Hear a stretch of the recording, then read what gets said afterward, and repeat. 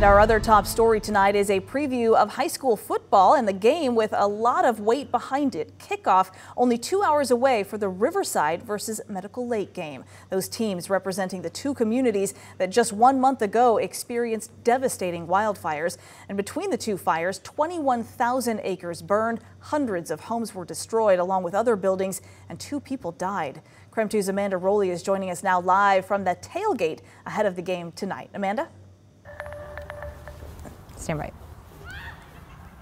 Yes, well, tonight is Riverside High School's homecoming game against Medical Lake High School. Just outside the stadium, we have some tailgate activities starting to form here. There's going to be a cornhole tournament, and then you can see behind me the Booster Club is selling some sweatshirts and t-shirts. Now, as exciting as this game is going to be tonight is more than just about the game. It's about two communities, two teams coming together with a unique connection.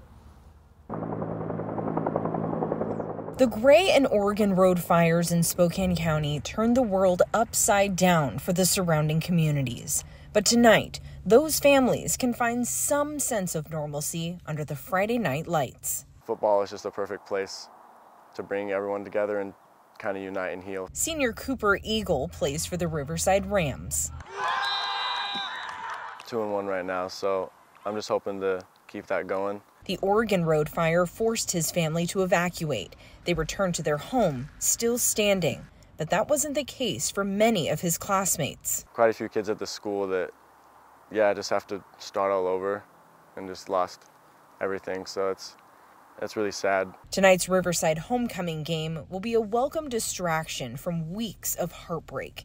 He says it's an unspoken connection shared with the opposing team, Medical Lake High School. I think we both obviously had very similar circumstances the last couple of weeks, so I think it could just be a powerful game, and we can really just connect through that and kind of unite even though we're opponents. He expects both teams will give a good fight, but still acknowledging a sense of camaraderie. Definitely after, it's all love, you just feel for each other.